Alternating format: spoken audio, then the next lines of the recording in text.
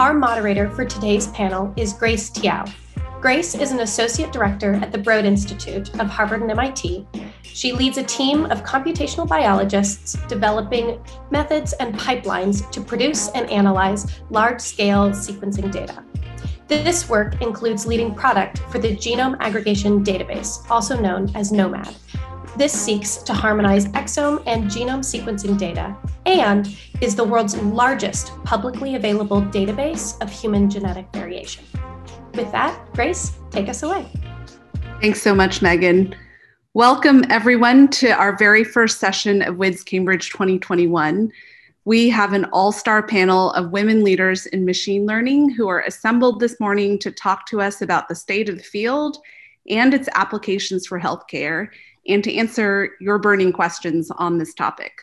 Healthcare is a subject that has taken on special urgency and importance this last year, and we've all been witness to truly historic achievements in data sharing, rapid data sharing, international collaborations on viral genomic surveillance and host genetics research, large-scale COVID-19 testing and vaccine development, even as we've witnessed at the very same time the continuing challenges that our country faces in addressing racial disparities in healthcare delivery, sustaining a robust public health infrastructure, and coordinating activities across a highly decentralized healthcare system. And this past year, we've experienced in a visceral way the power and importance of effective, efficient, and affordable healthcare for the functioning of human society, which makes the application of ML in healthcare an unparalleled opportunity for those of us who are interested in data science and medicine to make meaningful contributions to our communities and to the world. We are living in a moment in which novel technologies have made it possible for us to collect a truly enormous wealth of data, including medical and imaging, proteomics, genomics, metabolomics, electronic healthcare records, and data from wearable devices, even at the same time as major algorithmic advances in machine learning and the democratization of open source software have really opened up new avenues for more people to explore and draw insights from this data in new ways. I can speak from my own experience over the last few years watching my host institution, the Broad Institute of MIT and Harvard, as they've invested in the development of ML approaches for healthcare through the ML for Health initiative in our data sciences platform. And we've recently recruited the Pyro team to the Broad, which is a group that develops open source software to support deep universal probabilistic programming in Python. Now, the goal of our ML for Health initiative is to apply machine learning to investigate the genetic underpinnings of disease and to improve disease sub-segmentation, as well as risk prediction for the ultimate goal of improving clinical trials. But there are just so many more potential applications of ML for healthcare, and our one institution can't address that alone. And some of those areas include faster, more accurate diagnoses, the prevention of medical errors, and the early detection of adverse health events, as well as better prediction of health outcomes and streaming the design of new drugs, just to name a couple ambitious areas of research. So today, I'm really looking forward to hearing what our panelists are actively working on in this field, as well as their views of what the greatest opportunities and challenges in the field are today. So with that, let me turn to our panel and briefly introduce each of our speakers.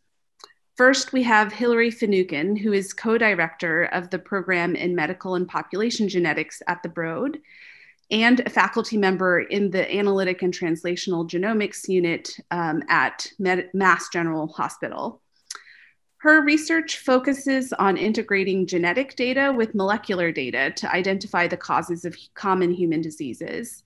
She holds a BA in mathematics from Harvard, an MSc in theoretical computer science from the Weizmann Institute, and a PhD in applied math from MIT, where she has developed a new novel method called LD score regression, which has been widely adopted since its initial publication in 2015 by the genetics community to estimate heritability and the genetic correlation between traits. She's also a Schmidt Fellow at the Broad Institute and has received an NIH Director's Early Independence Award. So welcome, Hillary. Next, we have Marzia Gassimi, who is currently Assistant Professor at the University of Toronto in Computer Science and Medicine, where her research spans a wide range of topics in ML, which include learning meaningful, lower dimensional representations of healthcare data, interpreting behavioral data collected by non-invasive devices, and evaluating clinical interventions outside of randomized control trials. She is also a Vector Institute for AI faculty member and holds a Canada CFAR AI chair as well as a Canada Research Chair. Unfortunately for Canada, she will be joining MIT's Institute for Medical Engineering and Science and Electrical Engineering and Computer Sciences Department in July of this year. So welcome back to Cambridge, Marcia. Thank you. And in 2018, she was named one of the MIT Technology Review's 35 Innovators Under 35 for work developing ML algorithms that take a really diverse stream of clinical data to predict things like the length of hospital stays, the probability of death, and the need for various clinical interventions during a patient's stay. She holds a bachelor's in computer science, electrical engineering, and math from New Mexico State University, an MSc from the University of Oxford in biomedical engineering, and a PhD in electrical engineering from MIT, where she claims her most lasting legacy has been the creation of Muffin Mondays, which is a weekly opportunity for MIT's graduate community to bond over treats from Boston's famous flour bakery. And that's a tradition that's still carried on today in MIT's Computer Science and Artificial Intelligence Laboratory. Welcome, Marcia. Thanks. Last but not least, we have Beth Zaransky, who as of this week is widely announcing her new title as Director Partner Technology Strategist at Microsoft, where she is providing C-suite level thought leadership and is shaping the digital transformation for Microsoft partners with AI, ML, data analytics, as well as technical leadership across all of Microsoft engineering. But prior to that, she led a team as a principal engineering manager for the Fast Track for Azure team at Microsoft, and was principal software engineer for Azure's ML product team, which was later reorganized as part of the responsible AI team. And there she worked on GitHub repos that educated users about Microsoft's research on interpretability, explainability, fairness, and differential privacy in AI. Thank you. Sorry? I said, thank you. She's been an architect for AI and ML implementations on Azure and has actually worn many hats at VMware, Red Hat Software, Avid Technology, and other companies throughout her 20-year career in software and hardware engineering. She holds a BS in electrical engineering from Northeastern University, and as well as an MS in computer science and engineering from the University of Washington. All right. Thank you, Grace. Thank you, Beth. Welcome, everyone. So I'll kick things off with an opening question, but I want to encourage any of you in the audience with a question for our panel today to type it in the Q&A box, and we'll do our very best to get to it in our discussion. So there's an exciting diversity of experience and interests in ML for healthcare on this panel. And I wanted to start by asking each of you to share a project that you're currently working on in this area and what you find exciting about it.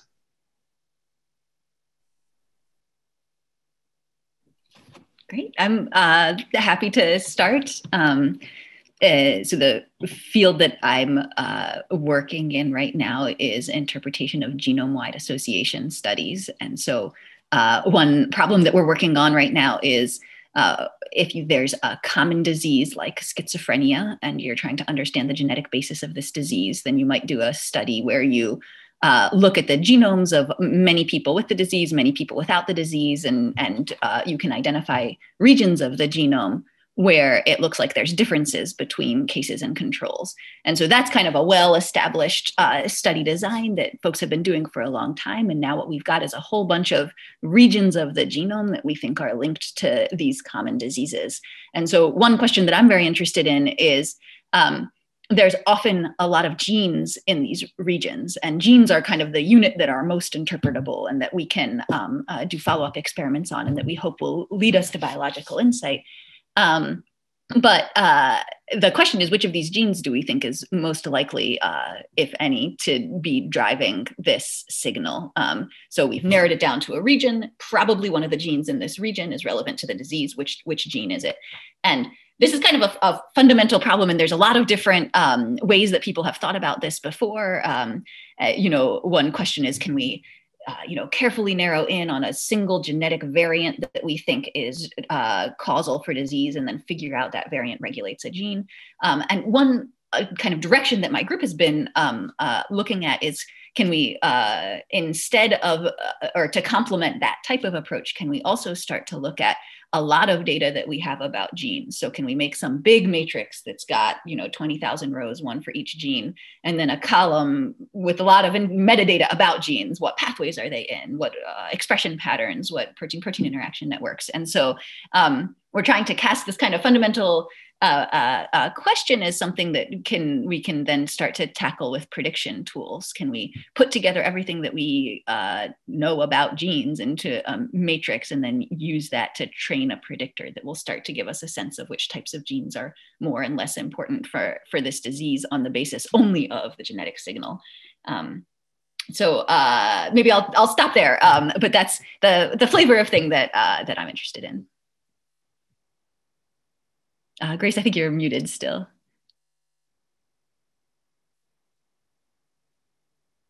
I'd also like to add, I didn't, since it's the first time I'm speaking, that I really appreciate the hosts both for organizing this session and for inviting me to speak, and that I'm really excited to be here at this event with you all. Thanks, Hillary.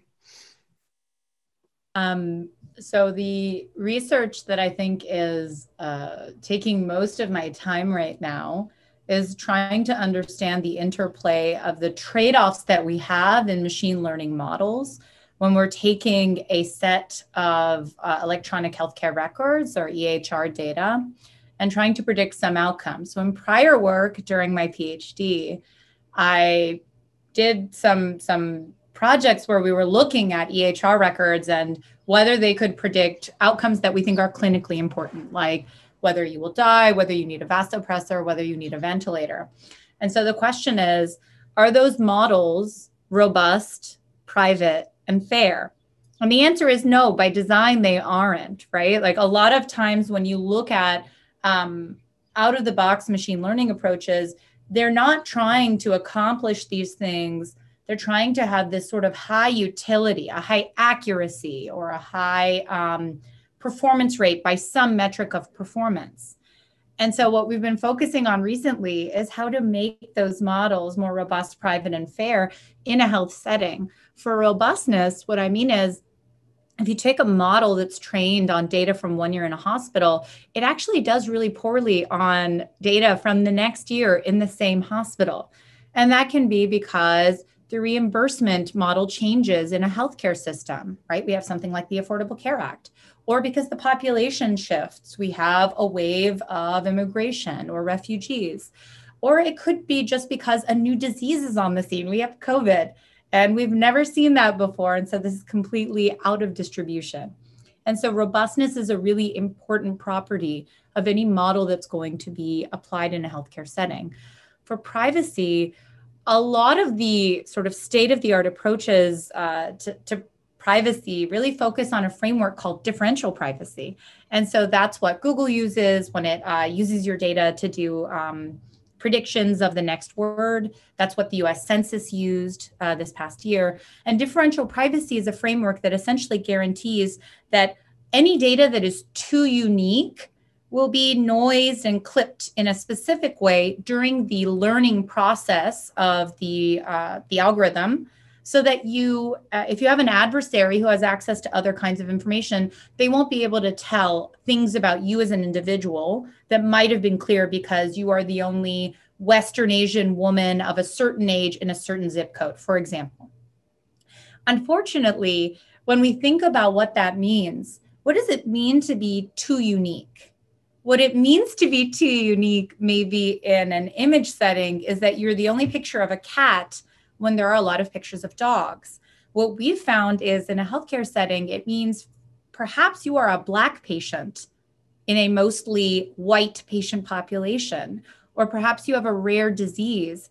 And so the only patient records that are getting clipped and noised and therefore losing influence in the model classification are minority patients, minority in terms of demographics and minority in terms of label. And that's probably not what we want. It's fine in other settings maybe, but that's not what we want in a health setting. Same with robustness.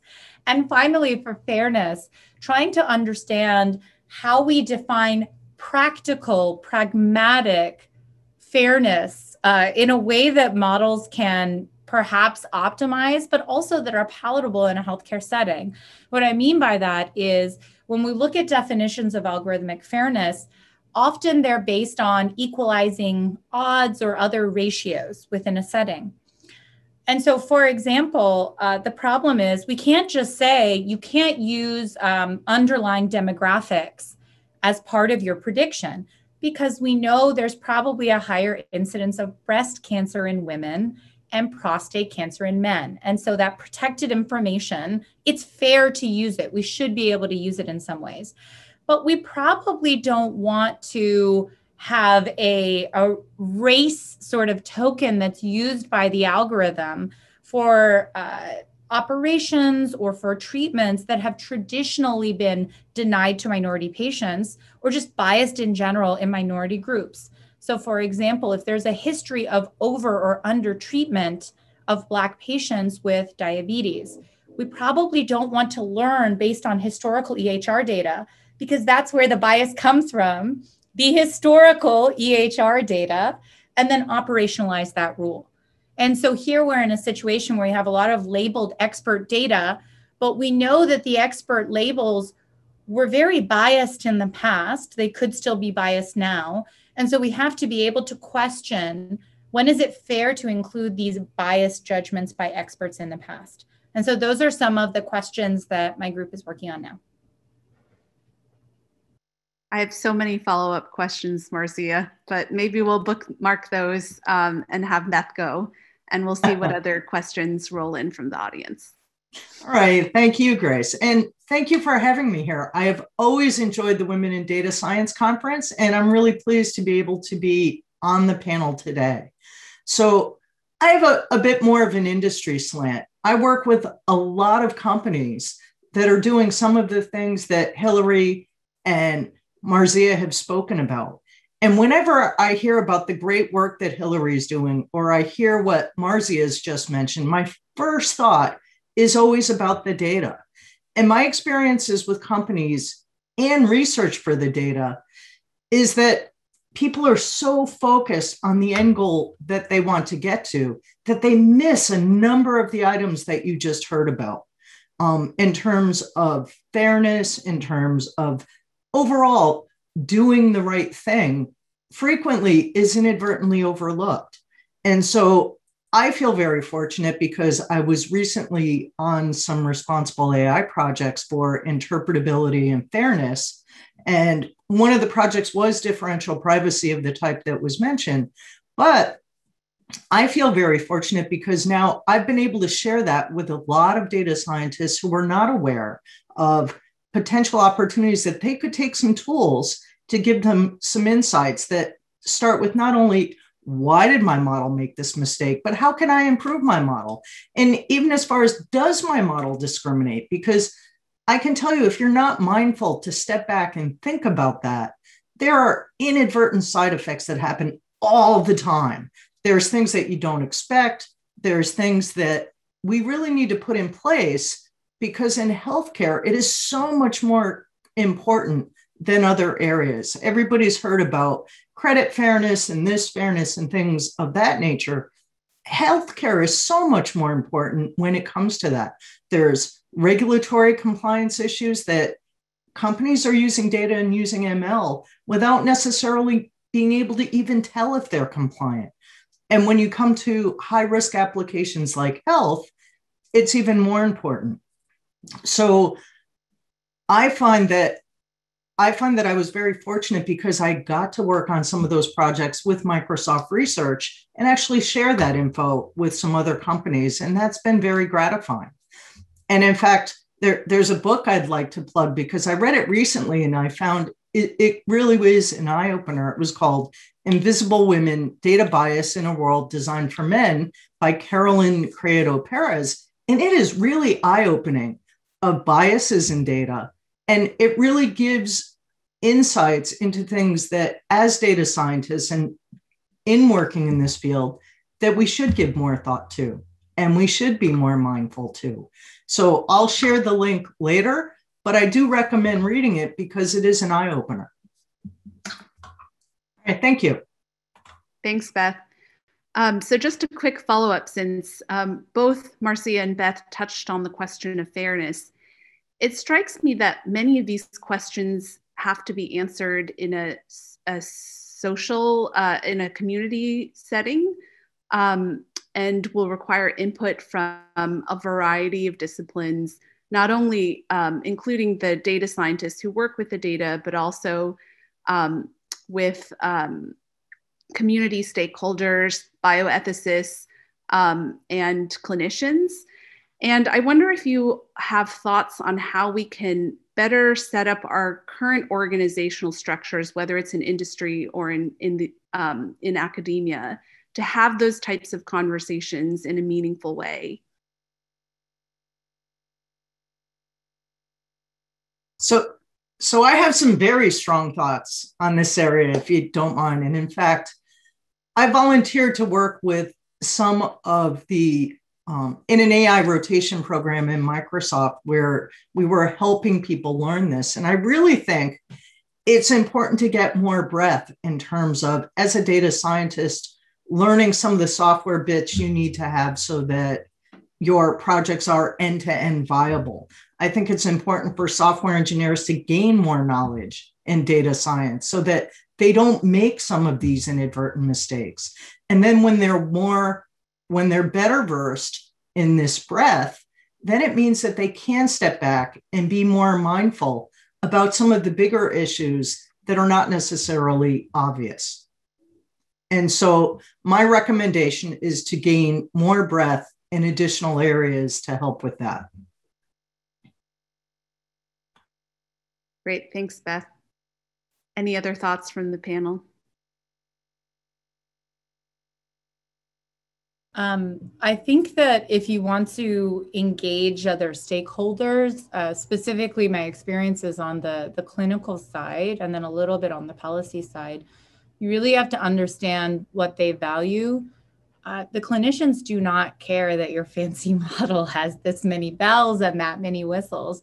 They'll ask really practical questions like, how many times is it going to false alarm per hour? Because I'm dealing with a lot of alarms in the ICU. Can you have it hold all alarms until morning rounds? Because it's actually really disruptive to ping me overnight. Can you, like, there are really practical considerations that they have, right?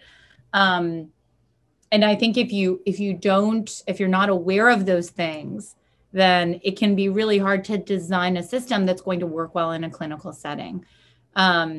I think also, if we're talking about the policy side, I'm very pro-regulation for what it's worth of technology and machine learning. I think it would be fantastic if there were standards that were set prior to deployment of AI models, right? You need to evaluate on at least this many people. It needs to have at least this many women and at least this mixture of minorities.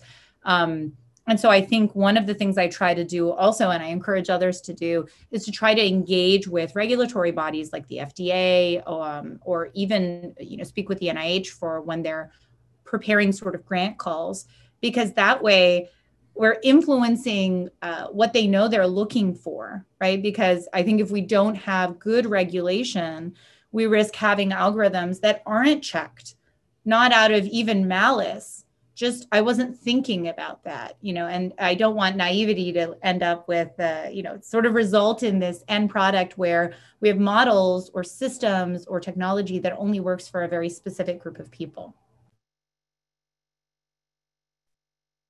Thank you. It sounds like there's a great deal of work still to be done. So let me switch gears a little bit because we have a popular question that's bubbling up to the top from the audience. Alexandra writes, what are some of the most poignant challenges and promising strategies for mapping highly quantitative data, such as genetic data, biometrics, or physician visit statistics, with qualitative data, such as patient experiences of pain or trust in medical practitioners? Any thoughts on quantitative and qualitative linking? It's not my work, but if people have read Emma Pearson's recent paper on knee X-rays that came out in Nature Medicine, where she takes an established, openly available NIH X-ray data set of patients' knees. And then there's two scores there. There's the acknowledged clinical score, the KLG score, that's supposed to be the objective measure. A bunch of radiologists made it for how badly your knees are doing and whether you need a surgery. And then she also takes the patient's self-reported pain score, their KOOS pain score.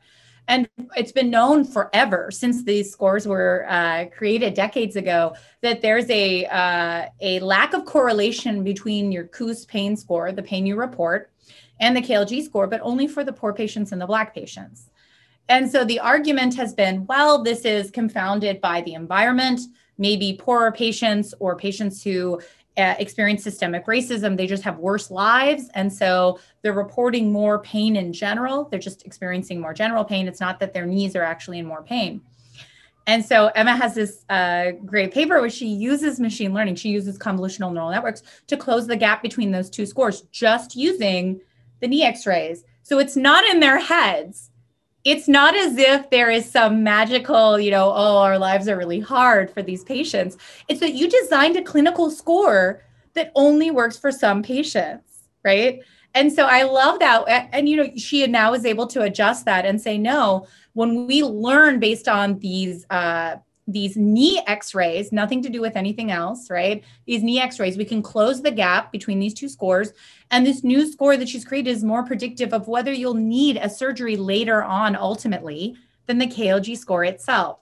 And so I feel like that kind of research project is really what we want to do, right? Where we're looking at qualitative and quantitative information and saying, medicine is not always unbiased. In fact, it has a really rich history of being biased. If we look at historical injustices, maybe we can try to address some of those and not just copy them. It sounds like you're strongly supporting more critical interrogation of the qualitative scores that people are measuring. So another question that's come in, shifting gears again a little bit, is a little bit more career focused. We have a question from Sharon. What steps would you all recommend for a data scientist in the tech industry who's interested in getting into the healthcare space? Is it realistic to do this without a computational biology degree? What are your thoughts? Okay, so from my point of view, I've worked with a number of companies that have a range of people working in this space. So if you want to do research, certainly there's absolutely a need for some of the work that you mentioned. However, there is plenty of really interesting work that needs to be done that does not require that. So what I would say is reaching out to some contacts in different parts of industry to say, here are some areas I'm interested in. What do I need to do to get to the point that I can work in this? It is a great first step.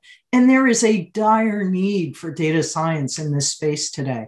There are so many areas that could benefit from different points of view, different expertise, and different capabilities. So if you have an interest, there is absolutely a place for you.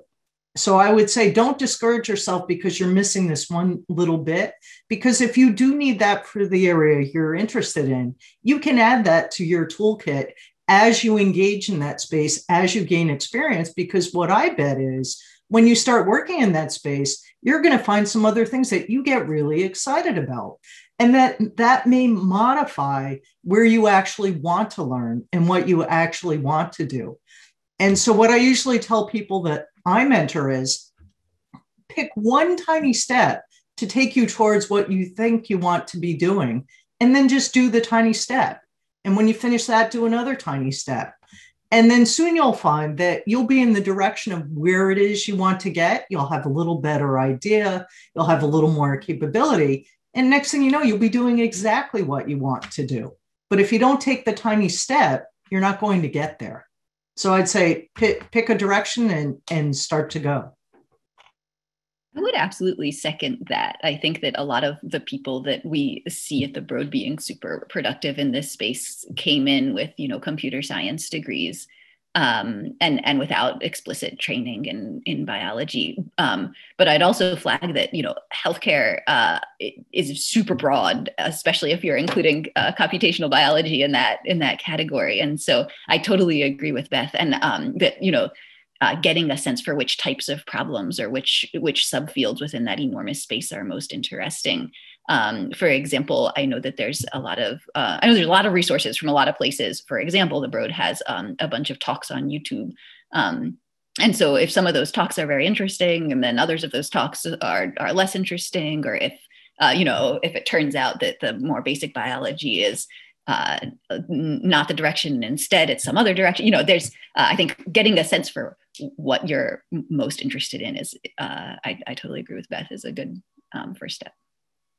And one follow-up there are plenty of open source projects that you can get involved with. Harvard, Microsoft, and others have an OpenDP GitHub repo for differential privacy. My colleague, Sarah Bird, has led an effort with Microsoft's AI for Health that uses that. If you become active in these GitHub repos, doing some basic either software engineering or data science contributions, you'll get recognized. And frequently people reach out to folks who are active in the GitHubs and say, hey, do you want to come join our team working on exactly what you're interested in?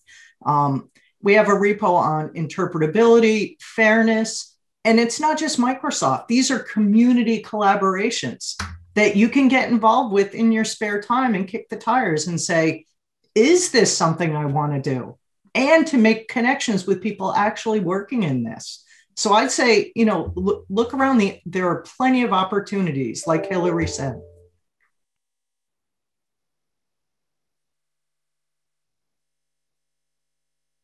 Speaking of opportunity, I'm wondering what you all think are the areas in ML where we have the most opportunity to improve or to make significant advances.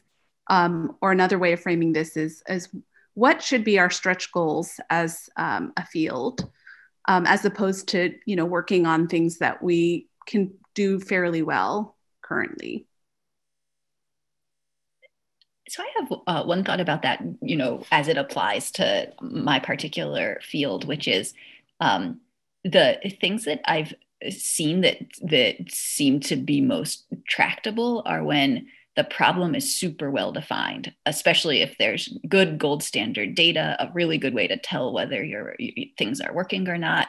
And that seems to me like, being able to find very neat problems within biology that you can then cast as a straight machine learning problem are actually pretty rare. And so to me, the big challenge has to do with the interface of the two communities, and how can you identify the places where machine learning is going to be the most impactful, but then also from the machine learning side, figure out how to think creatively about gold standard sets or evaluation metrics or things like that, and how to move beyond the bounds of just the problem statement as it is right now to continue to evolve. What does the problem statement need to be in order for it to be most effective? And so for me, I think identifying problems, adapting the description of the problem as you understand more and more about the space, and then getting better at figuring out whether you've solved it or not. Like those are kind of some of the places where I see the most challenges here. Sounds like we need to start having positions for people to think about how to define these problems as a discipline in and of itself. So we have a popular question from the audience from Claire. Regarding bias in medical data, have you all seen any instances of good data documentation that describes the demographics of individuals who are represented in that data set? I actually think this is more common now. I think it's significantly more common to expect a table 1 for data in a paper that comments on the distribution of at least the ethnicity and age and gender of the individuals in your study. But I think that's a very US-centric statement, right? I'm talking about US data sets and UK data sets. So like the UK Biobank, the All of Us data set, the Mimic data set. In Canada, they don't record race in medical data. They don't have self-reported race, right? They just don't do it. Same thing in France. And so you can't even check in some countries whether more Black women die in childbirth than white women, which we know is true in places that record race, because they don't know who is Black and who is white in these other countries.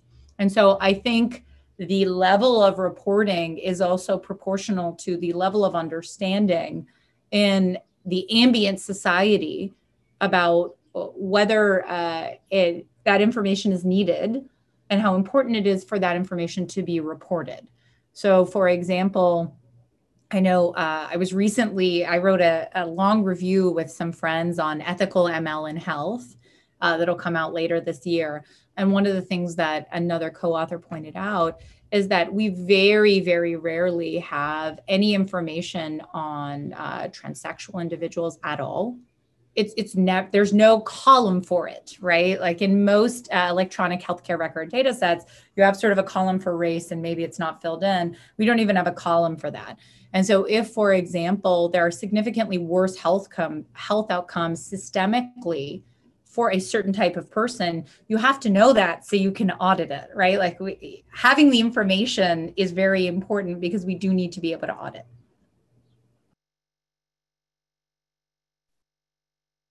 Thanks, Marcia. So I have a question that has actually come from behind the scenes from our partners here today. How do you all see the healthcare research focus changing as a result of the COVID-19 pandemic?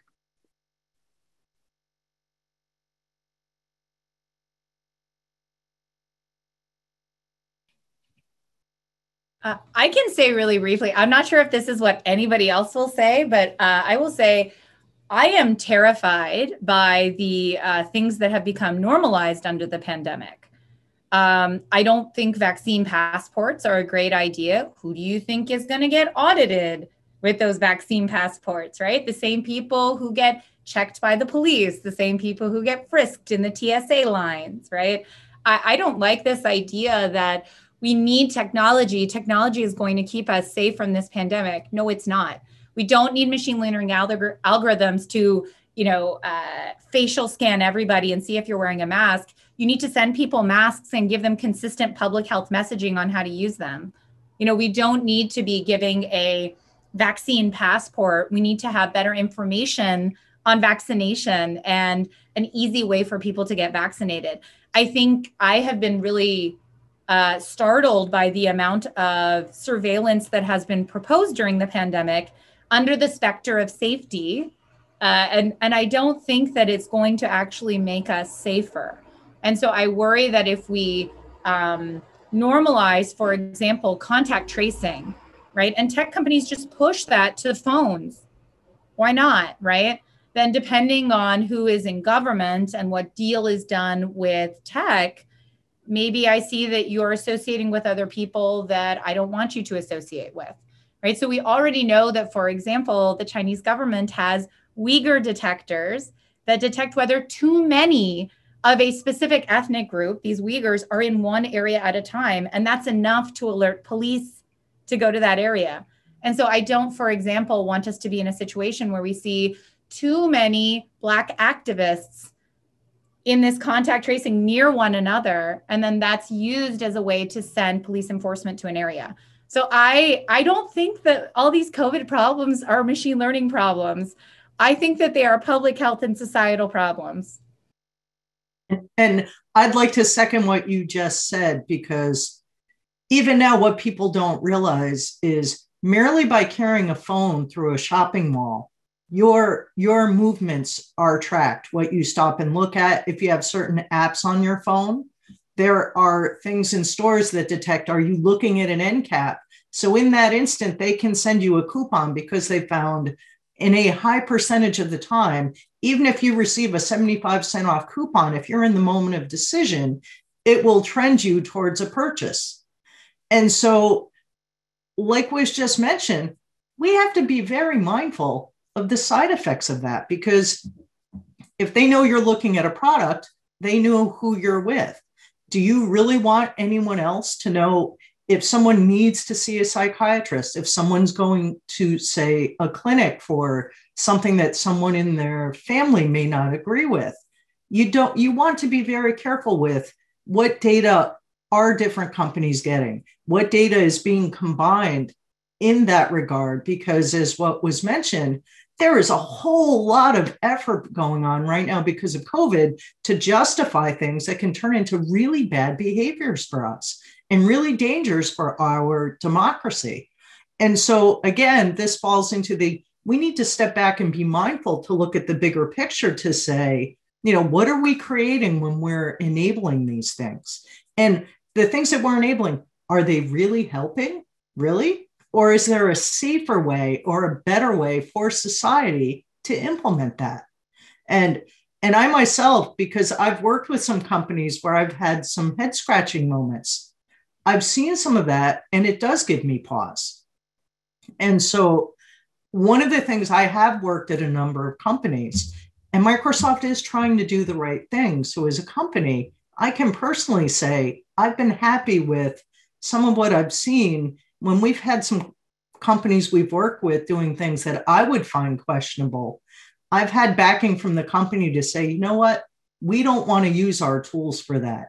No, we don't, we have committees that will review that I can say, hey, take a look at this. And they will say, you know what, we don't want to use Microsoft's tools for that. Thank you. Thank you for your interest, but no, thank you. And I think we need to do that more as a society. I think it is extremely important for us. So I suggest, please be mindful when you're working in things to keep that headset. Thank you.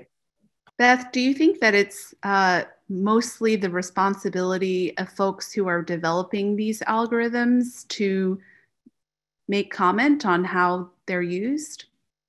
So in my experience, they usually have very little influence. And in fact, I do know some people who have objected to working on projects. And because they're at a level, sometimes they don't know the impact of what they're doing. In fact, from a health perspective, there are some people who have more of a tendency to do things like gambling. There are certain medications that cause people to be more susceptible. Well, there are companies that develop algorithms to identify people who are more likely to spend money with gambling. And as a developer, I know some developers who said, nope, I don't want to be involved in this. And they walked away. Didn't impact what the company did. But I also know some people who were working there were like, oh, this is a really cool problem. You should see how I got this algorithm to work, because they never did step back and think. So I think it's got to be a combination that, although I absolutely think there's value in legislation, what I find is when something has to be legislated, there will always be people who find ways around or try to find creative ways to avoid doing the right thing. So I think we need a balance. We need to have individuals who are willing to think about the impact of saying, it's not just that I'm making this tool.